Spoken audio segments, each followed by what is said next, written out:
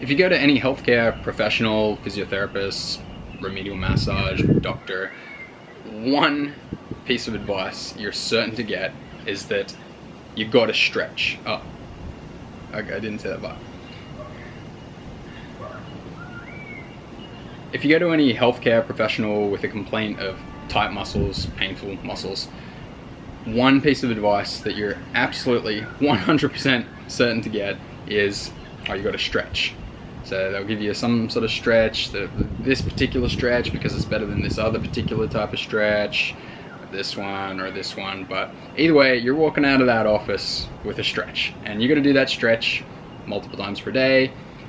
Maybe you gotta do it for 20 seconds 3 times a day, or maybe it's better to do it for 2 minutes 1 time a day. There's all these different sorts of things, but one way or another, it's a stretch. And I think it's just kind of like a pretty poor state of affairs that everything relies on this stretch method, and honestly I don't think it's very effective.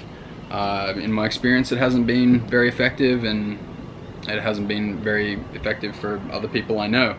I'll get to why in the cases where it can be effective, but for now,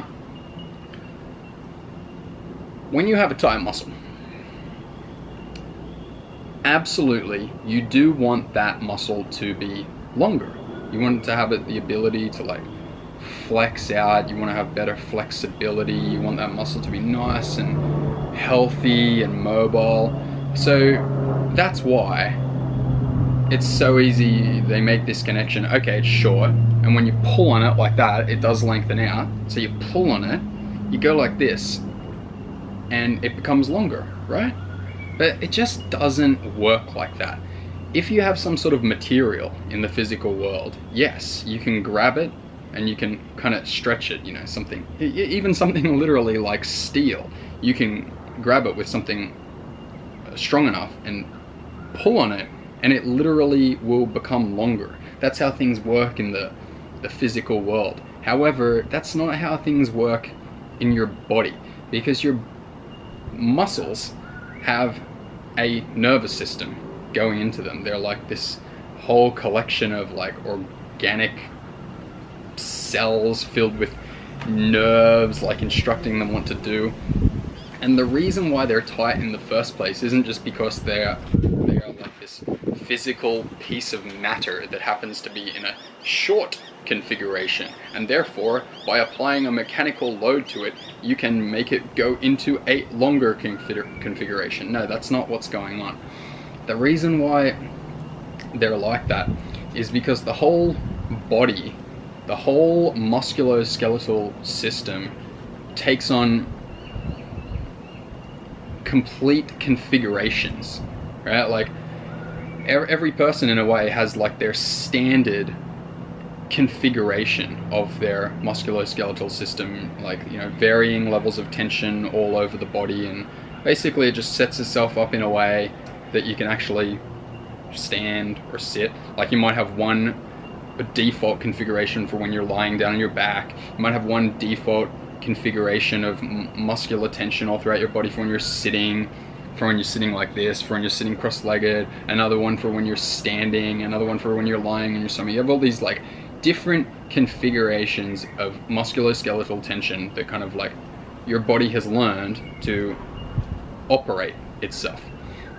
However, if you don't learn the appropriate coordination that your body needs, it kind of doesn't develop really efficient, excellent, low tension configurations with which to operate your system.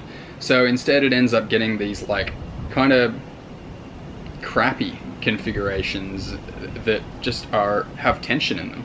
So that's why you get these like systems of tension. Like if you have something like anterior pelvic tilt, you know, you've got a whole system of tension where the back is kind of tight, and you know the abs are pulling tight, and everything's kind of like pulling on each other, and like just the result is, you know, this final skeletal position. it's not because of some simple thing like, okay, this one particular muscle is tight, and this one is tight, and this one over here is weak, and this one over here is weak. So therefore, strengthen that one, stretch that one, stretch one, and ta-da! That's just a total load of nonsense. Your entire body has developed a configuration that kind of just like works to get you by.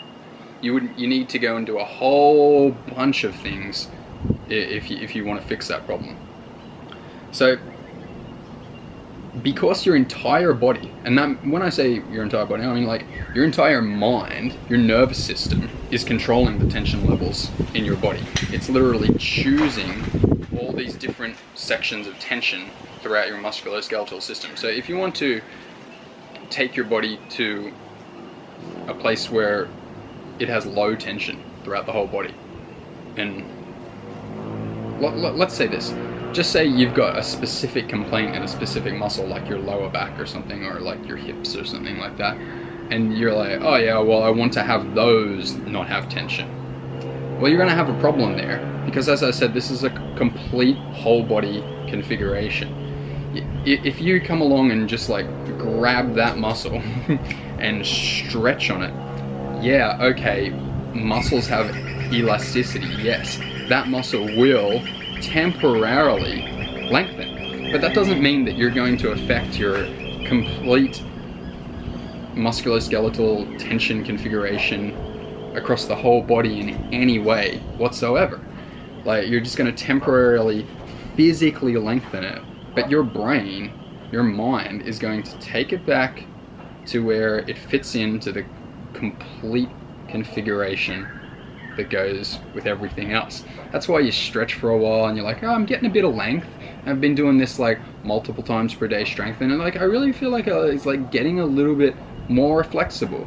But then if you just stop for a while, it just goes back to normal.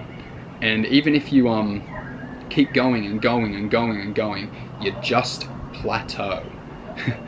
So what you really need to do is, of course, as they say, you need to do a holistic approach. Whoop-de-doo. So many people say, oh, I'm holistic. I have a holistic approach. I have a holistic approach. Yeah, sure. Holistically wrong in many ways across many places. Anyway, that's just a side beef I have with the word holistic. If you want to fix a condition in your body that has to do with tension, you really do need to re-engineer the tension levels in your entire body.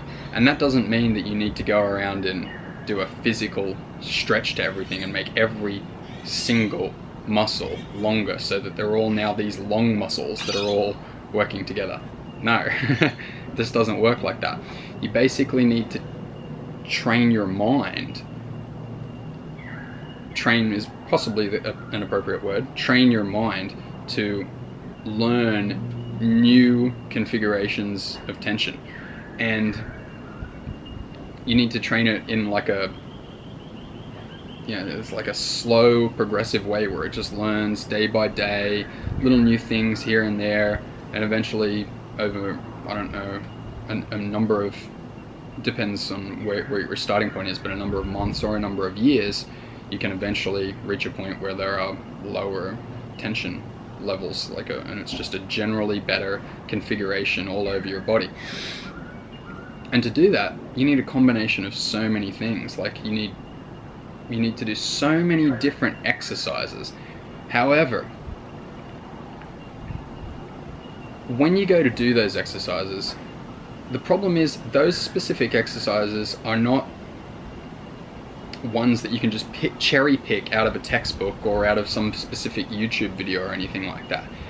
You need to learn to like observe your body and just notice specific things about it, and then kind of like come up with your own exercises that make positive changes for that specific thing that you've noticed, just in a small way. Like if you have tight hips or something like that, you need to come up with just an exercise today. You need to come up with a new exercise tomorrow. You need to come up with a new exercise the day after, And you need to just constantly be coming up with like, oh, here's something that might affect my glutes, here's something that might affect my chest, here's something that might do my upper back, here's something for my ankles. And you do all these different things. There are so many different things. Like if you watch my video from a couple of days ago, it was called Comprehensive Arm Movement Tutorial. There's all these different types of movements and different ways you can use your arms. And you have to integrate them all together. You have to integrate that with like targeted types of strength training, but it's really very much about coming up with it yourself. Like if I wanted you to have one takeaway from this, it would be not just to not worry just about stretching, because that's just one form of the paradigm that we're in.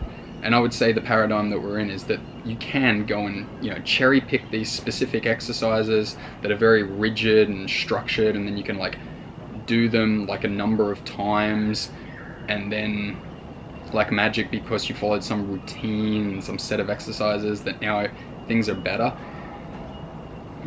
The takeaway that I would have is to let go of that very structured cherry picking exercise approach, and start to become your own human body engineer, where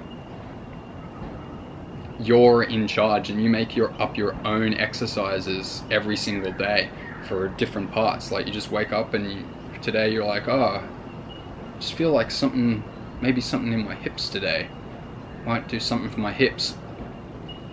Start to do a bit of movement, start to move around, and then go, what if I did this particular thing? And I'm not even going to say an example, but because it's all about your own idea of what you might be able to do at any particular moment to make some improvement in some area of your body. And as you do that more and more, you get a better understanding of your body, become more conscious of your body, you make more changes, your improvement accelerates, and that's, you know, more of the way to do it. So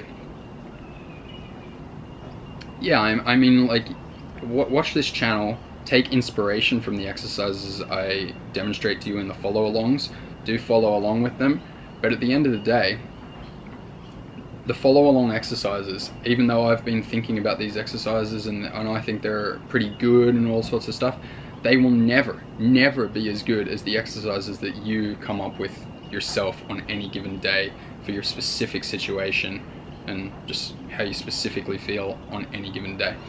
Okay, because you know, since this is a quite complex topic, I'd love to hear your thoughts on it and maybe have a little discussion in the comments. So just type anything you feel in the comments and you'll be sure to get a reply. Okay, see you next time.